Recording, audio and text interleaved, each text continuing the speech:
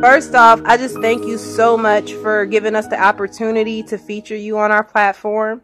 I follow your information and it has helped me just off of the things that I've listened to off your podcast and watching you on the Steve Harvey show and, you know, just following your work. So thank you so much for allowing us to feature you in this issue. Thank you for the honor. We're going to kick this year off right. So we got a big New Year revolution going on with money. And so I think this will be a perfect, resource to drive people to. So I'm excited. Awesome. So let's get into it. So, the majority of the Natural Woman magazine platform are filled with women who desire to achieve a balanced spiritual, personal, and professional lifestyle. What would be the first steps in achieving this balance, in your opinion? The first step in achieving balance is to let go and let God. I think as women, we are so driven to do it all, to be everything. I mean, think about it. We carry babies in our bodies for 9 months. That right there is the biggest taxing experience of a lifetime. And I'm a member of Delta Sigma Theta. And I was watching something, and elephants, I think, are pregnant for like 22 months. Let me tell you, if I had been pregnant for 22 months, there would have never been a human race. So because we give birth, we literally, life comes through us, and that's for all the women out there who are surrogate mothers. And whether you physically did it, or you're raising a niece or a nephew, or a grandchild, or you're the godmother, it's not even so much about that vessel coming through you, but as mothers and as women, we are creators, and we naturally want to give life. And when you have that kind of responsibility, we think that we can do it all and make it happen, and the truth is we cannot. And so surrendering is the reason I'm talking to you right now. I have been doing this for over 20 years, but I'm just coming on the platform, in terms of national television. And, I've been asked, Russell Simmons, MC Light, they've been asking me for almost a decade to come from behind the scenes. And the truth is I wasn't ready.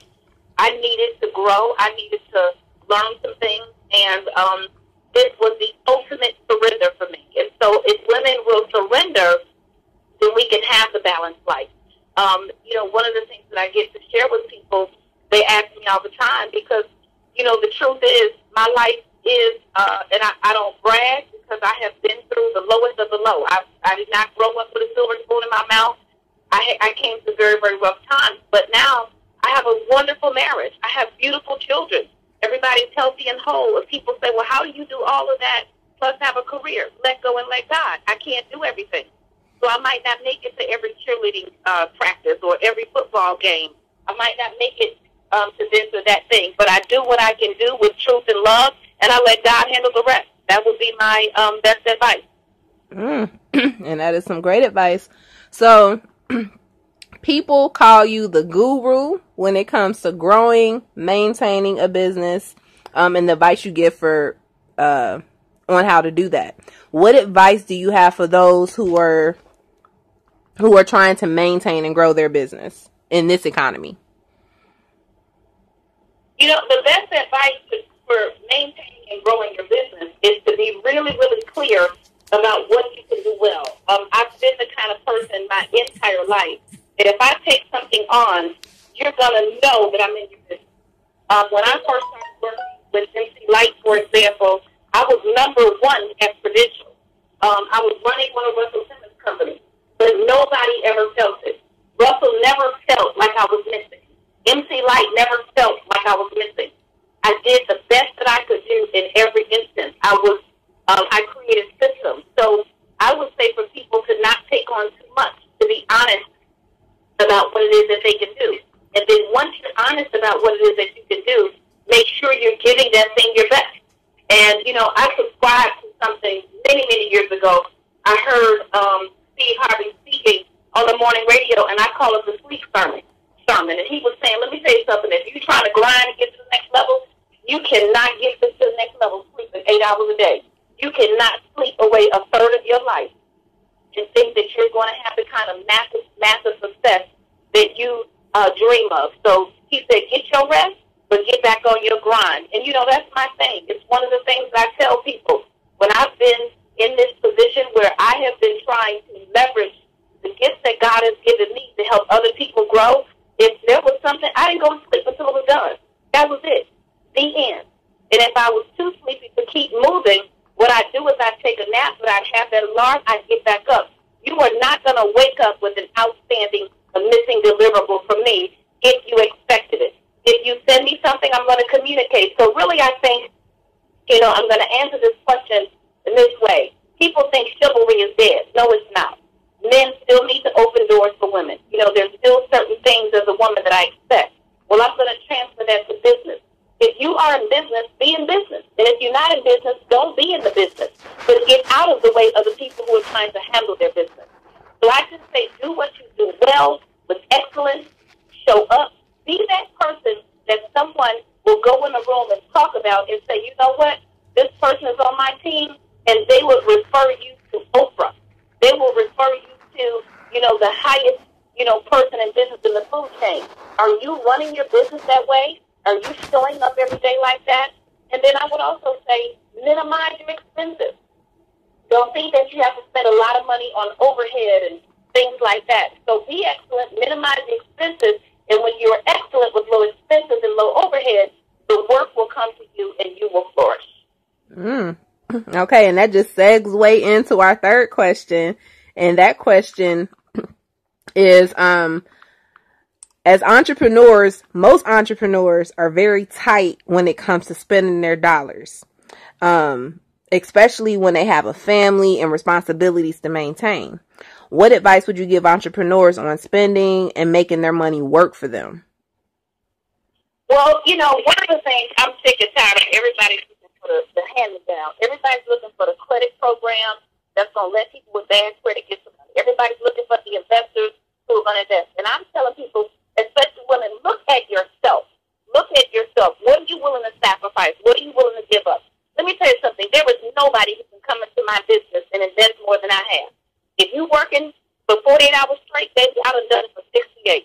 If you have spent money on getting here, there, everywhere, let me tell you something. When I first started working with Russell, I didn't have the money. I was broke. They asked me to come do an event in New York at the Hammerstein Ballroom. People were saying to me, well, you should have him do this. I'm not having him do anything.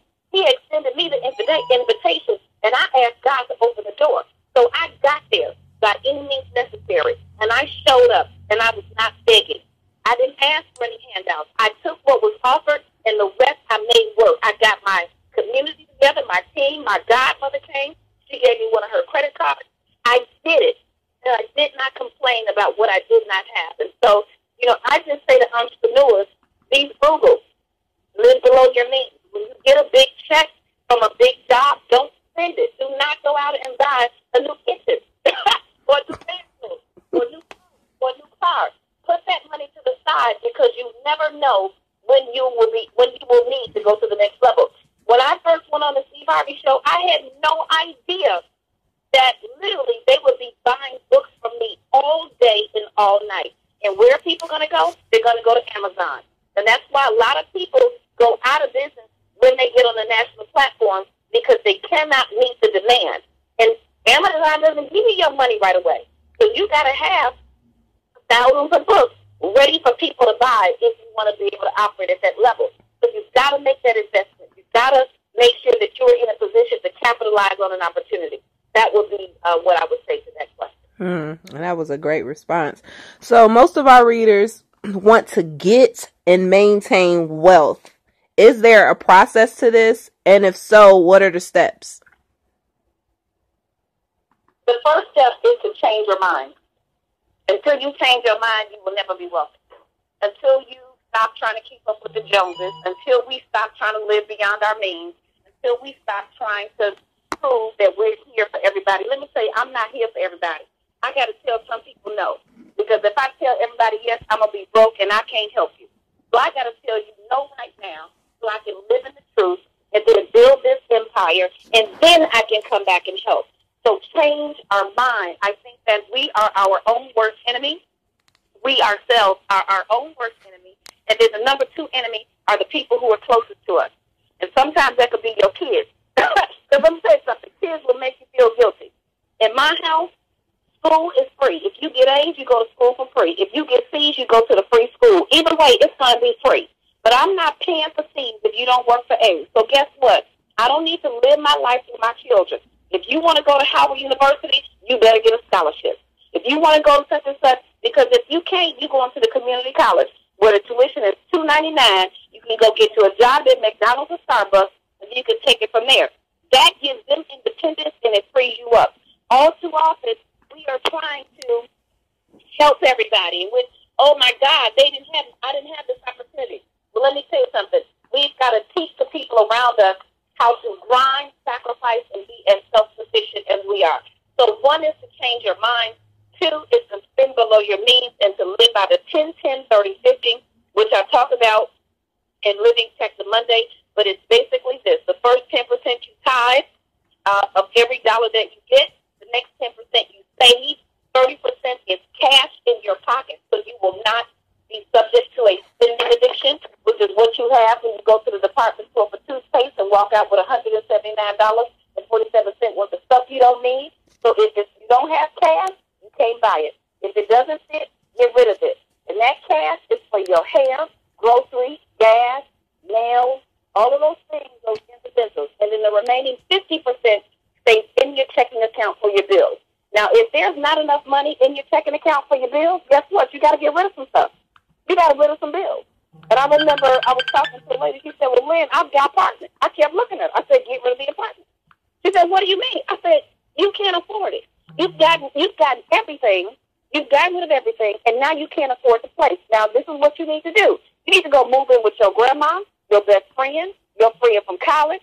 You need to humble yourself. Save that money. Sleep on the couch. Stack your dollars for about a year, and then you'll be able to make a better decision. It might mean moving to a new neighborhood. It might mean moving to a new state. There is no way in the world that I'd be living Check the Monday trying to live in California. The cost of living is way too high. I'd go somewhere like Houston or Dallas or Charlotte or whatever the case may be. So we have to get in the place of understanding that 1 + 1 = 2. And if you are looking at your bills and there's not enough money, you got to get rid of some of the bills. Now, if there is more than enough money, that's not a license to just go out and start doing everything. If you've got more than enough money after your bills are paid, that's where you can start to build wealth. The first thing you want to do is try to pay down all of your debt, your credit cards, car loans, mortgages. Allocate a certain percentage to all your credit cards. Pay those off. If you got a $50 payment on your credit card bill, and now you've got $200 extra, now pay $250 on it, okay? So you can get rid of that bill. Once that bill is done in 3, 4, 5 months, now you take that $250 and apply to the next credit card bill. Maybe that credit card bill was $100. Instead of paying $100, you're going to take the $250 that you were paying, add it to the $100. Now you're paying $350. You're going to knock that out. I have been on the Steve Harvey show with people who will be in debt for 20 years, who are going to be out of their credit card debt in a year and will be out of all their debt in less than 4 years. So that's what we want to focus on. Now, do you want to just put all your money on bills and have no fun? No, allocate 10% or 5% so that you can go on a family vacation or you can do some Christmas shopping. But make sure that you are staying on the wealth track. And once you are debt-free, then you can take all of that money and start to build your retirement. Because the goal is to have several $1 million in retirement that you can establish an income for life. And that's what it's all about. Great information. So, with you being a life, spiritual, and financial coach, do you feel that there's a connection to our money and our beliefs and the amount of money we get? Yeah, there's definitely a connection. It's all connected. As a matter of fact, I don't really, subscribe to, some people say, well, that's business, this is personal. It's all the same. How you going to be one thing in business but something else in personal? It's all connected. And so the degree to which we submit, and submission is all about spirituality. I love the Lord Jesus Christ, so that's who I submit to. But the truth is, whatever it is that you do, if you can find a way to get yourself out of your own mind and submit to a belief that is higher than you, that is truthful, good, and loving. Truthful, good, and loving. If they're cutting people's heads off, that's not the right thing. If they're running around trying to set people up, that's not the right thing. And I just have to say that, because while people say, well, it all leads to the same thing, that's not the truth. That's not the truth. If there's something bad in it, and I'm not talking about the people, I'm talking about the practice. And so I believe that there is definitely a connection between all of it, and it's up to each and every one of us to find that for ourselves and keep growing. That is amazing. All right, so this is our last question, and you just gave us so much great information on how we can take control of our finances. So what tips could you give us to help us create a stable financial future for 2019? I would say join the financial revolution. Go to lynnrichardson.com, click on products, and take one of those classes. Do the money makeover, or do the how to stop living, check the Monday, and build multiple streams of income. Until we learn the money game, I don't care what you do. I don't care how much money you get. If you don't learn the money game, you're going to lose it. And so there are so many stories of people. That's why I say more money doesn't solve a money problem. If it did, millionaires wouldn't go bankrupt. If more money could solve a money problem, you'd never have a bankrupt millionaire or billionaire. So the only thing that's going to change it is the tools that we get and how we choose to apply them. And that's what I will help all of the women who are reading this and who are exposed to your platform do. And I'm excited about it. We're ready to roll up our sleeves. That is awesome. So where can our readers get more information and follow you at? At Lynn Richardson on every platform. And lynnrichardson.com leads them to everything. All right. And is there any events, speaking engagements, or anything that we need to know about that we can catch you at? The Wealth Experience. Wealthexperience.info. I encourage every woman to come. It's the first weekend of the year after New Year's Eve. It's where you get to rub elbows with women from all walks of life, including celebrities. Nobody's on stage and nobody's in the audience. We're all together, rubbing elbows, networking, and learning about womanhood, expansion, assets, leadership, transformation, and health. I think it's $3.99. It's the best $3.99 you'll ever spend. And we're going to be in Scottsdale, Arizona, and I would encourage everybody to come.